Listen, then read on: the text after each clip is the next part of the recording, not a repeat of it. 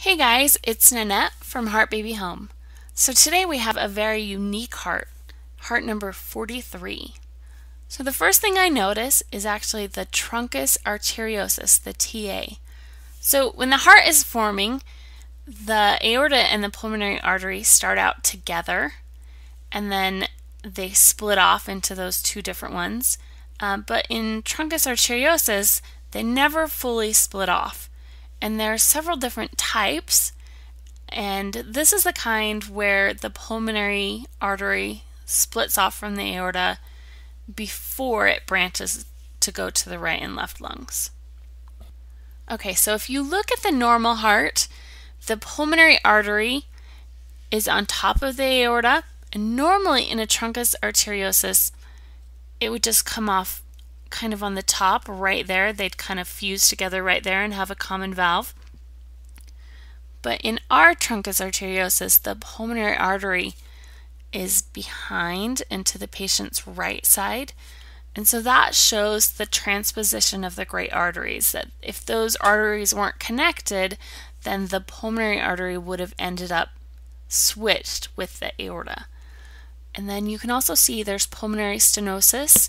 That pulmonary artery at where it connects to the trunk is very small. So we covered the PS and the TGA.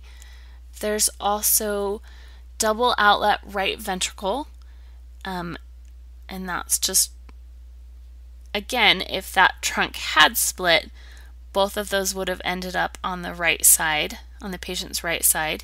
We have a hypoplastic right ventricle. You can see it's just really small.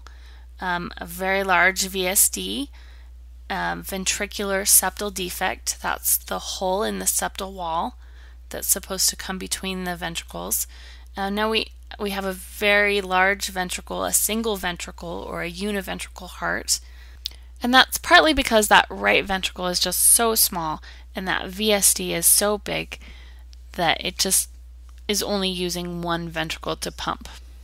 There's also subpulmonary stenosis right under that TA valve where extra tissue has gone and kind of blocked that valve, so that's making it harder for blood to get out into the trunk.